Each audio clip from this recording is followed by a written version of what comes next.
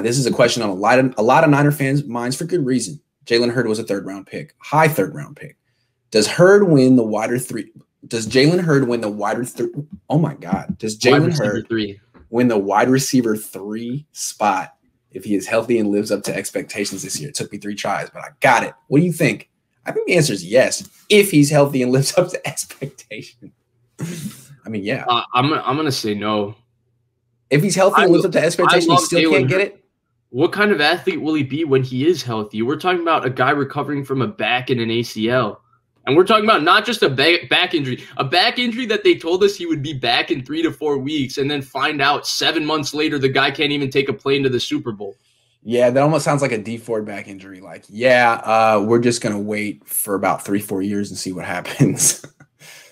Like, in terms of, like, obviously, in terms of a fully healthy Jalen Hurd coming out of college would be 100% a receiver 3 in this offense. It would be an unbelievably good receiver 3. But I don't know if that's what we're getting here. And I really like Jalen Hurd. I like his like mental makeup. I like the way he like speaks. Yeah. I like his ability, like as a player. Yeah, Jalen Hurd is enticing. Yeah, but I don't know if this is that idea of Jalen Hurd still exists. Well, I mean, look, they don't need him to be a short yardage running back anymore.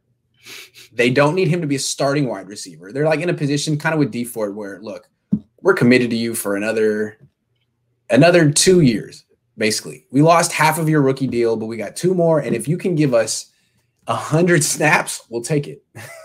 What are we going to do? So I don't know if he'll ever be any good, but it does seem like maybe you could read into the fact that they didn't draft a wide receiver as an indication that they're hopeful that he can give them something. Because, look, if it ain't Jalen Hurd, it's not Richie James. I mean, we like Richie James. They don't seem to really think much. Richie James is a perfect receiver 4, receiver 5.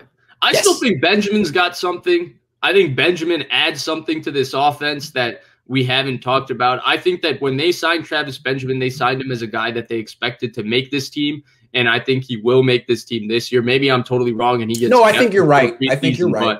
To me, he's like such a clear Taylor Gabriel replacement. Right. Just watch what Gabriel did with the Falcons in 2016, and yeah, we're on the same team together.